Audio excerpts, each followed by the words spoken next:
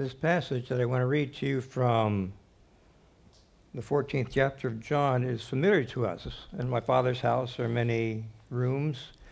And then he goes on to say, I am the way, the truth, and the life. So that part we're familiar with. The latter part of this particular portion of the chapter 14 is not as familiar with us. So let me read starting with verse 7. Jesus said, if you know me, you will know my Father also. From now on, you do know him and have seen him. Philip said to him, Lord, show us the Father, and we will be satisfied. Jesus said to him, have I been with you all this time, Philip, and you still do not know me? Whoever has seen me has seen the Father. How can you say, show us the Father? Do you not believe that I am in the Father, and the Father is in me? The words that I say to you, I do not speak on my own, but the Father who dwells in me does his works. Believe me that I am in the Father, and the Father is in me. But if you do not believe, then believe me because of the works themselves. Very truly I tell you, the one who believes in me will also do the works that I do, and in fact will do greater works than these, because I am going to the Father. I will do whatever you ask in my name, so that the Father may be glorified in his Son. If in my name you ask me for anything, I will do it. Pause with me for a moment of prayer. Father, we thank you for your word. I just pray that you will take my words, take this message, and through your Holy Spirit, that you will speak not just to our minds and our hearts, but speak directly to our lives. For I pray these things in your name. Amen.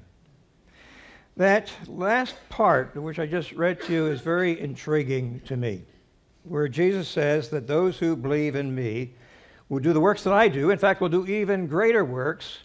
And if you ask anything in my name, I will do it. It almost sounds unbelievable, because Jesus did some very amazing things. Not just the blind had their sight restored, the deaf could hear, the lame could walk, those with leprosy were healed, even raising some who had already died. I think of that story with Jairus, where he was a synagogue leader and his daughter was very, very sick. And like any parent, was very deeply concerned about the well-being of their child. So he goes to Jesus and asks that Jesus would come and just lay his hands on his daughter so that she may be made well. But on their way there, someone comes and says, don't bother the teacher, for your daughter has already died. But Jesus continues going to Jairus' house, and he says to the people there that she's not dead, she's just sleeping. Well, what do? They laugh at him because they know what death looks like. But he goes in, and moments later, he comes out with this girl alive and well. Imagine who's surprised then. Or you have the raising of Lazarus from the dead, who had been dead for just about 3 days. I like that story from the Old Testament about Elijah. It's one that's familiar to many of us. Elijah, during a time of famine, was told by God to go to Zarephath, where he will meet a widow, and he is to stay with her. So he makes his way to Zarephath, sees this one woman, asks her for some water, and by the way, while you're at it, bring me some bread, to which she responds, I don't have much flour left. In fact, I was just going to make a last meal for my son and myself, and then we're just going to lay down and wait to die. Just do it, and God will take care of it. He will resupply you with flour and with olive oil. Now, that's a miracle in itself. Every day for who knows how many months that this took place. But when her son died, even Elijah struggled with that. Why, God? Why did you allow her son to die? Elijah takes this boy, goes up into his chamber, lays himself on this boy's body 3 times, and life is restored to the body of this boy. Similar thing happens to Elisha. In his instance, the boy had been dead for probably several hours, if not even a day or two.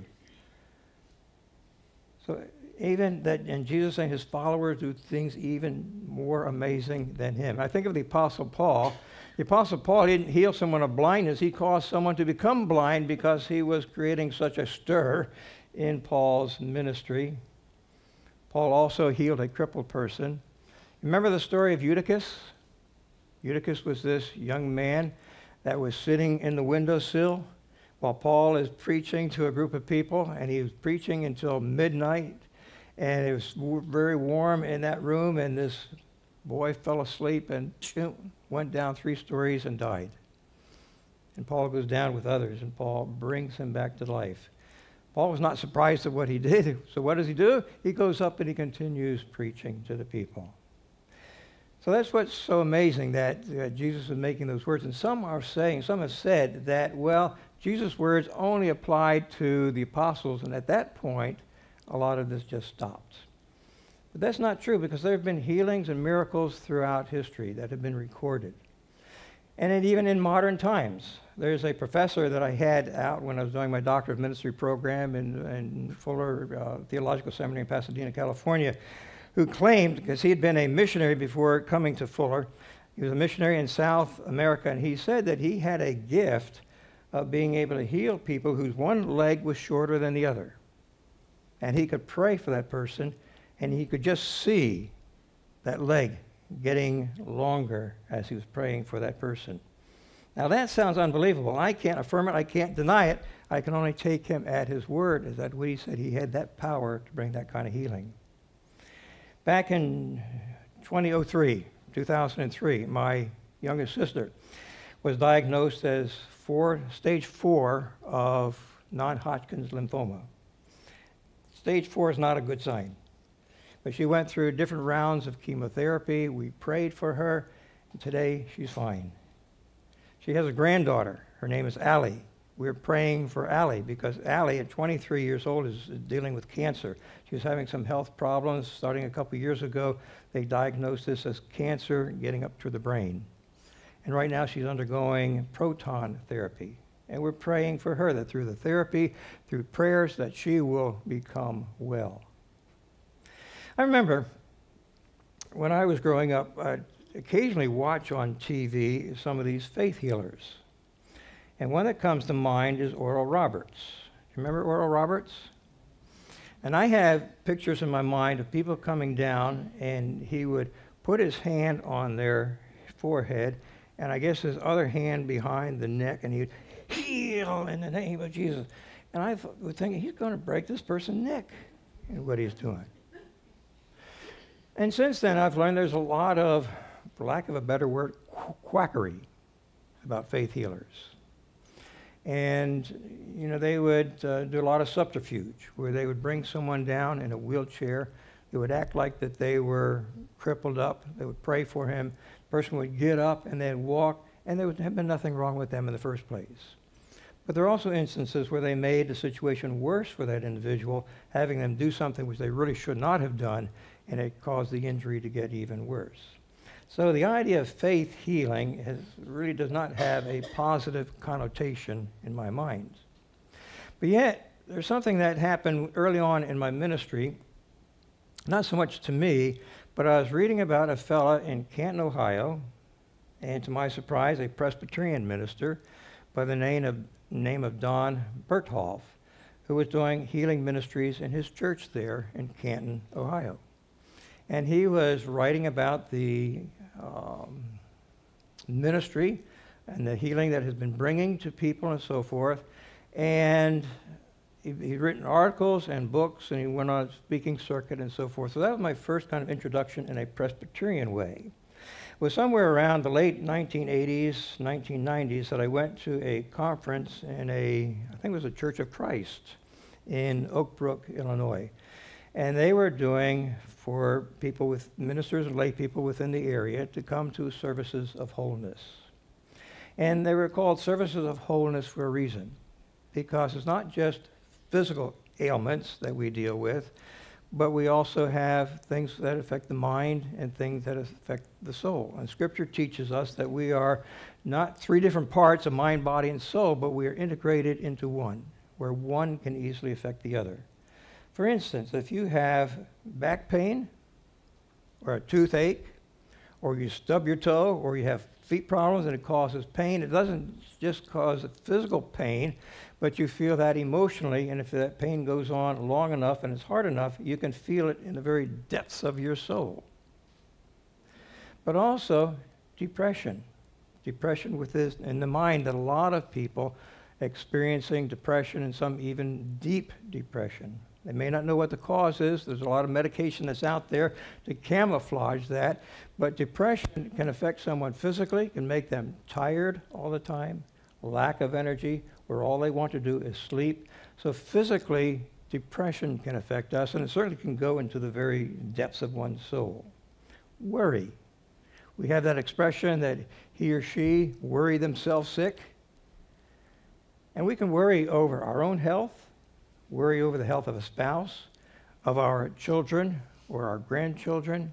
We can worry about what may happen in the future. Some people worry that bad things might happen to them that they would have no control over, but they still worry about that. And that can affect one's internal system. You have stress, and we put this in your bulletins. I want to put this up on the board. You have two doctors. One is Dr. Holmes, and the other is Dr. Masuda from the University of Washington in Seattle, where they did a study of the effects of stress upon the body. And I think a lot of us are aware of this. And stress, as you know, is not just negative things that happen. They can be positive things that happen to us that still bring stress into our lives.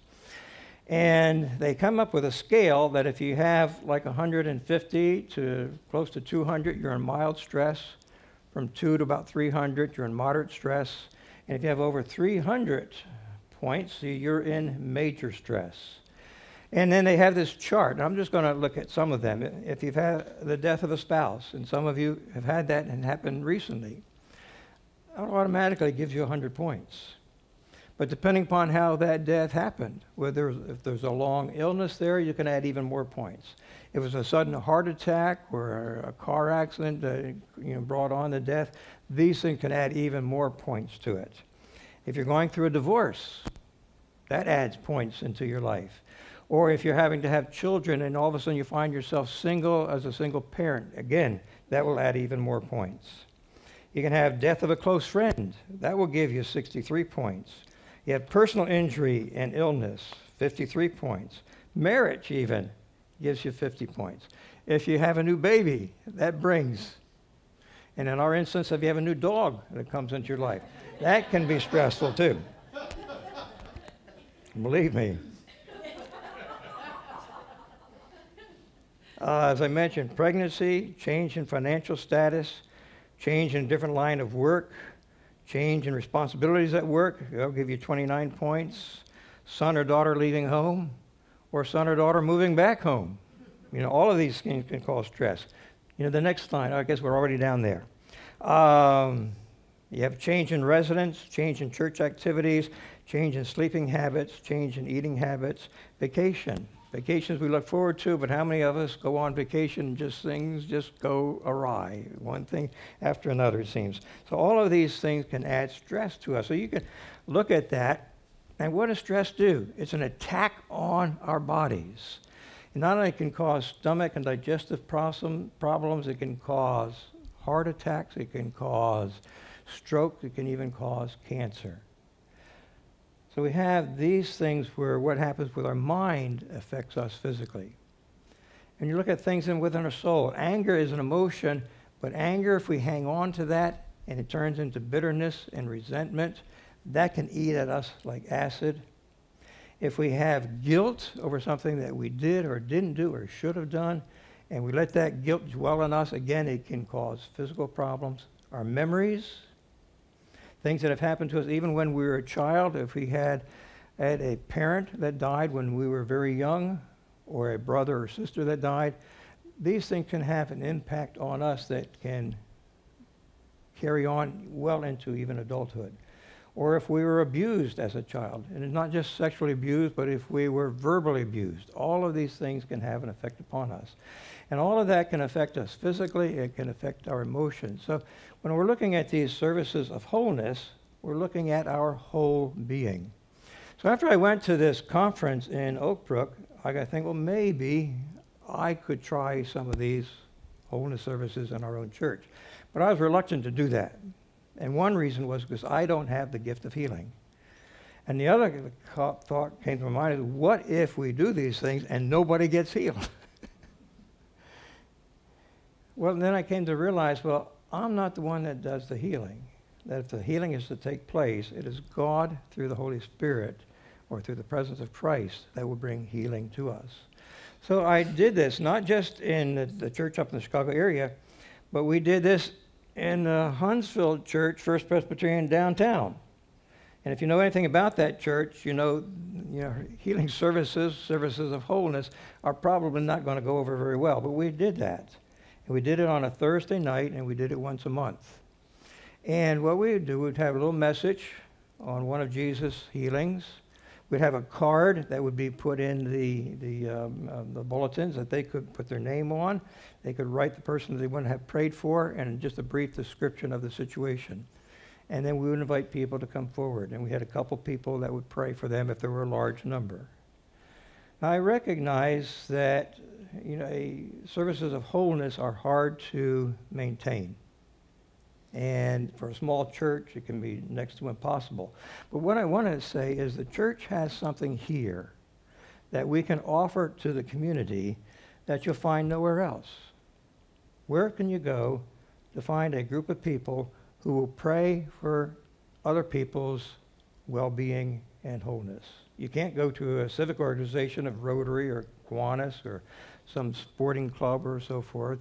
It could happen at work, but no more than likely it would not happen at work, but it happens in the church, and it's something that we have a unique opportunity. And how one does that, I don't know. But I know it's something that we as churches, and I'm not just saying specifically our church, but as the church has, it's a ministry that we can offer to people outside the church. And something that is a very definite need that's in every community that churches are a part of. In a few moments, we're going to be celebrating the sacrament of communion. Communion is something that I feel we have not really emphasized enough, the healing aspect that can come through communion. I want you to kind of follow my reasoning here. Jesus said of the bread, "This is my body." Of the cup, he said, "This is my blood." Now, in Hebraic understanding, when you talk about bread and wine, body and blood, what Jesus is saying, this is me. This is my presence.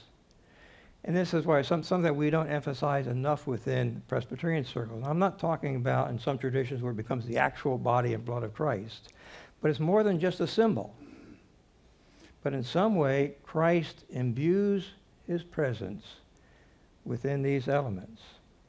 So if Jesus could bring healing while he was physically present here on earth, why can he not also bring healing to us through his presence within the sacrament of communion? So let me ask you, where do you need the healing touch of Christ?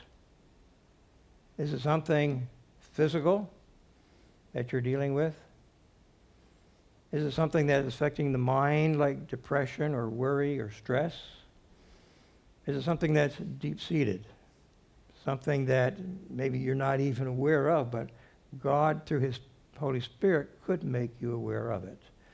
Something that happened when you were a child, or something that just is there constantly on your mind, maybe even in a subconscious way, but it continues to affect you in some way. Where do you need that healing touch of Christ? And if not you directly, maybe a spouse. It may be a son or daughter. It may be a grandchild. It may be a close friend that you can serve as a proxy for. And as you come forward to receive the elements, you can be praying for them. And that God, through his Holy Spirit and through the very presence of Christ, can bring about a healing. Because God wants us to be whole. And I recognize there's some things that we will not be healed from. And that ultimately the healing is going to come when we are not a part of this world anymore, but we are within God and his eternal kingdom. That's when we'll experience true wholeness. But I believe God wants us to be whole now. And I believe that he will bring a healing to us. It may not be the one we're asking, but he may bring a healing where we have an acceptance of what's taking place within us. Or that assurance that no matter what happens, that God will be with us and he will see us through it.